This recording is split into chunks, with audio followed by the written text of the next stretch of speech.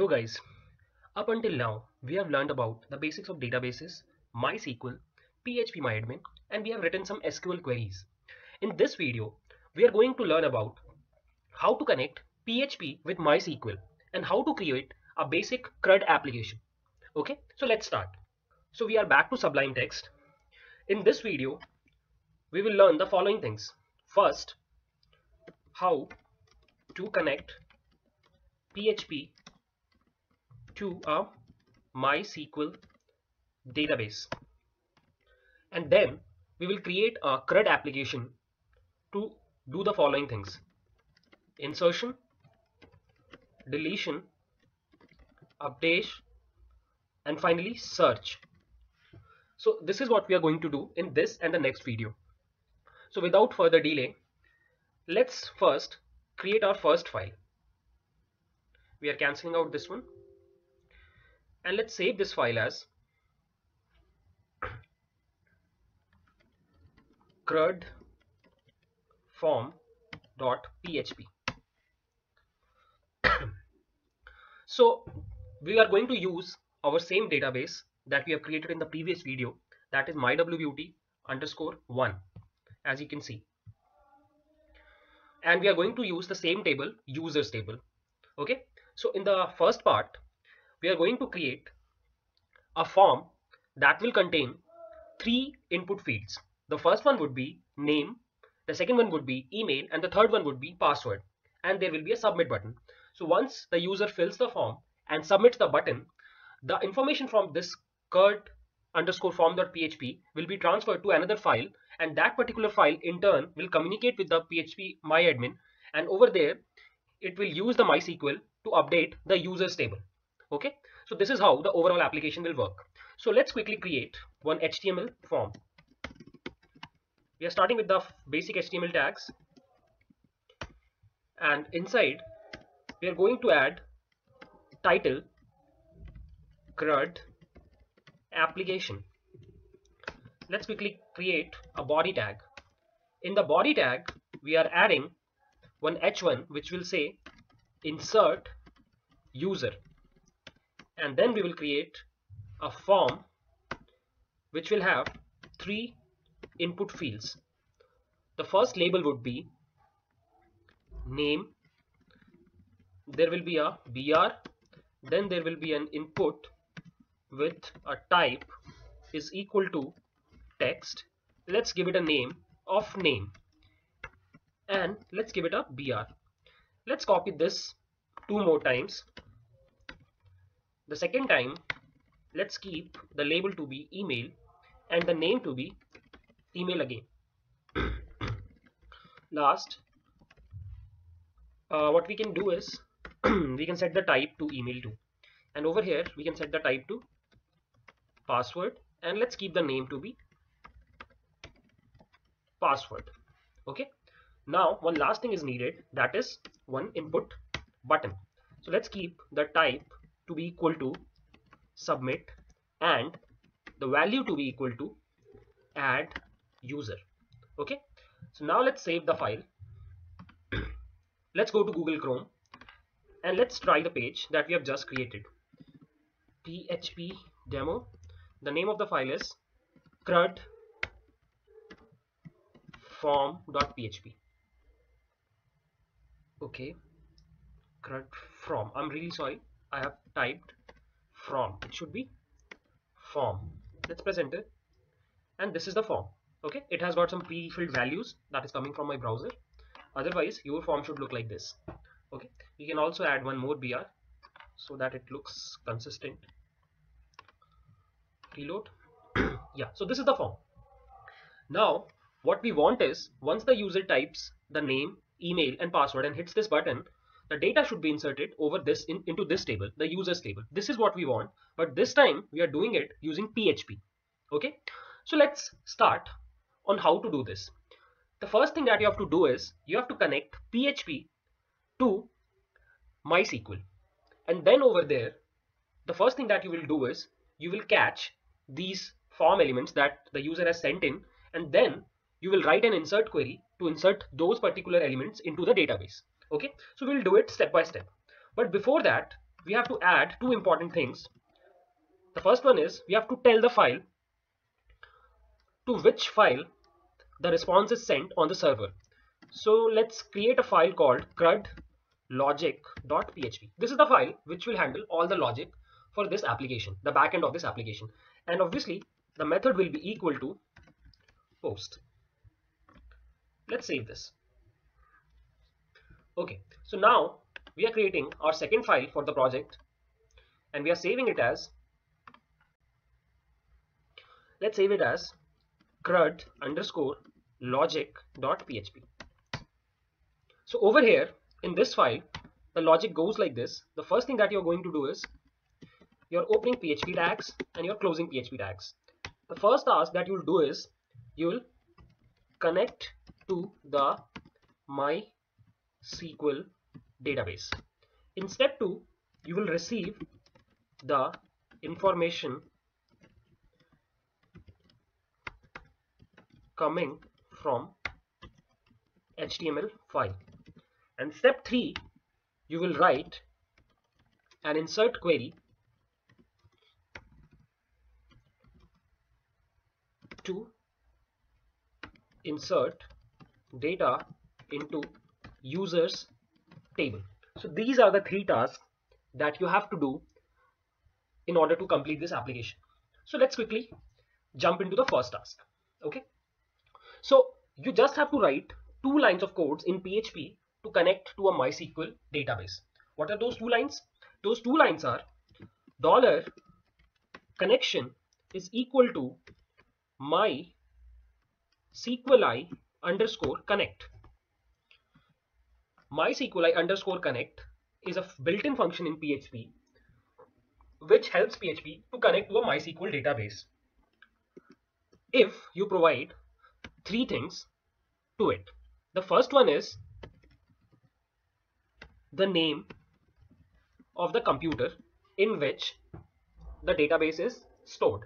So currently the server on which PHP is running and the server on which MySQL is installed, both are same.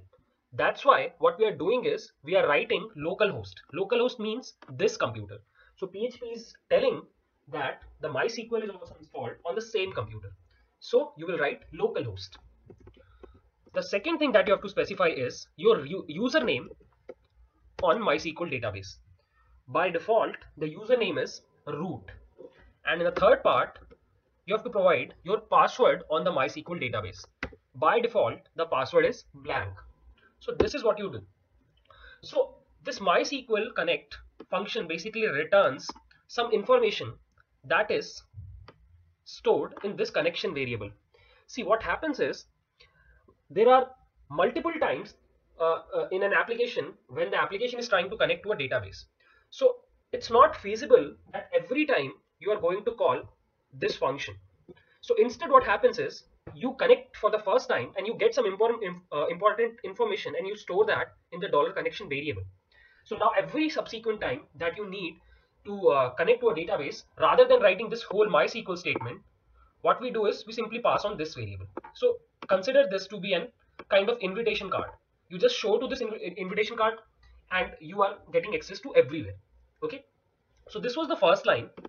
Now the second line which is required to connect to a database is this MySQLi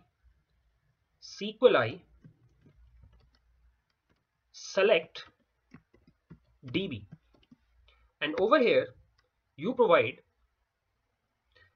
the name of the database that you want to connect to. In our case it is mywbt_1, and since you are again trying to communicate with the database server, you have to just provide the connection variable. Okay, so in the first step we connected to the database server, and in the second step we connected to our database. So it's a 2-step process. Okay, so once you are done with these 2 lines, it basically means that you have connected to your database. Let's save the file. Let's move on to the second part, that is receiving the input given by the user, and we have done it previously in the $_post tutorial. Let's do it. $name is a local variable in this file, and it will be equal to $_post name. Similarly, dollar email would be equal to dollar underscore post email. Always make sure these names should be equal to these things. Okay, the tags should be same. Dollar password, dollar underscore post password. Sorry, password. Okay, so we are done with our second part. Now the only part left is the third part. So what we have to do is we have to write that same query. If you remember from the previous video, insert into our database, our table users, and we want to store user ID, name, email, and password with the values of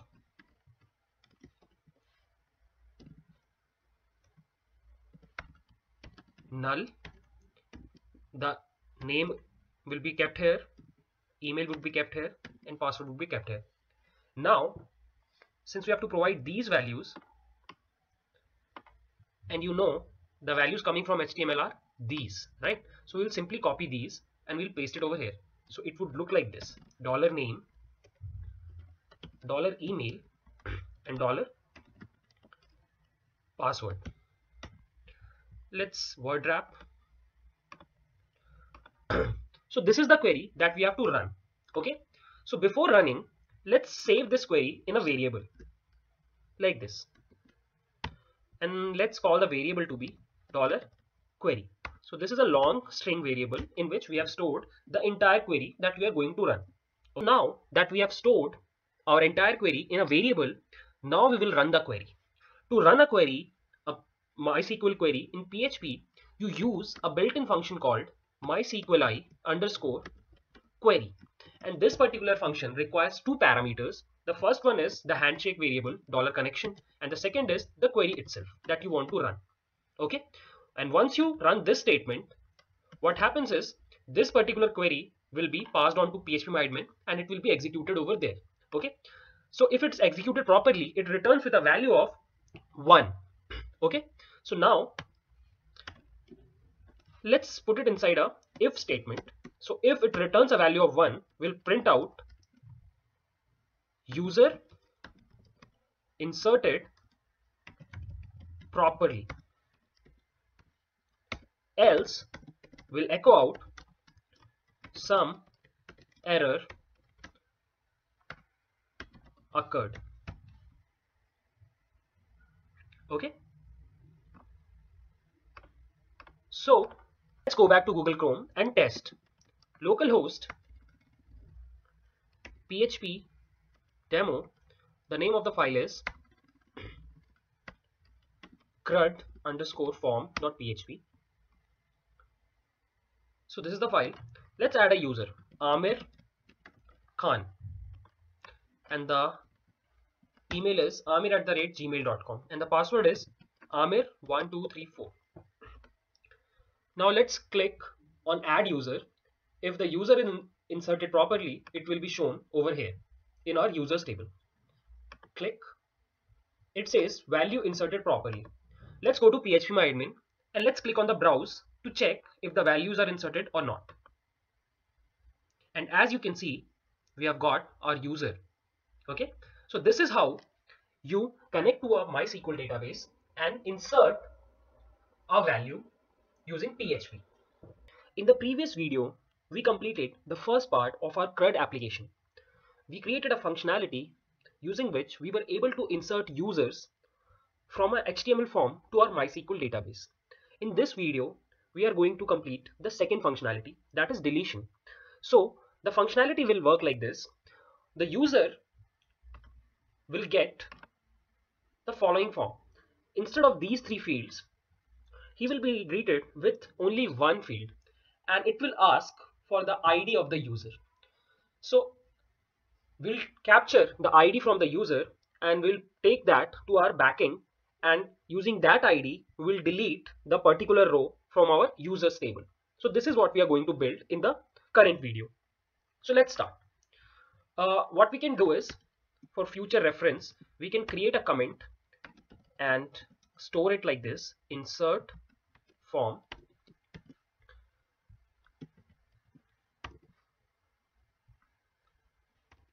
and we can start from here. Let's add one h1 which will say delete user, and without typing it again, we can simply copy it and paste, and instead of 3 fields, let's keep only one field which will ask for ID of the user. The type would be number. We can also delete this line, and the name would be equal to user underscore ID, and instead of add user, we can keep it as delete user. So let's save it and let's reload and see. So this is how the front end will look. Okay, now let's go to the back end. In the back end, the following steps will be done. First, we will connect to the database that is already being done in the file. Second, we will receive the user ID, and then we will execute the delete query. This is what we are going to do in the backend. So for that, what we can do is we can comment out this entire section of the code, and we can also write PHP code for insertion. Okay, now to receive the user ID, we have to simply write $user ID, a local variable of this file, is equal to $_post user ID. And to execute the query, if you remember, the query was delete from the table name, that is users, and a where condition. In our case, the where would be where user ID is equal to $user ID, the user ID coming from the form. Now what we can do is we can store this in a variable called query as a string like this. And now, just like the last time, we can put our MySQL I underscore query function, which will contain two things: the connection variable and the query itself. So if this particular query is executed properly using MySQL query function, we will echo out user deleted successfully. Else we'll simply print out some error occurred. Okay, so this is the logic. It's quite similar to insertion. So let's go back and let's select this user. We want to delete this user, LK Advani. The user ID is 1, right? So we will go and reload. And now inside this form, we will provide 1 as the ID. And now once we click on the delete user, it says unterminated comment starting from line 25. It's a warning, it's not an error. So even without this, the code will be running properly. So let's first see if the code ran properly or not. So let's go and click on browse. And as you can see, our user has been deleted. Now let's go back to the error. It says on line 25. It's a warning. It's maybe because we have used both the kinds of comments, that is / and this asterisk, and even in between we have added these comment. Maybe that is why. Okay, great. So let's save it, and this is the file that will be used to delete a user.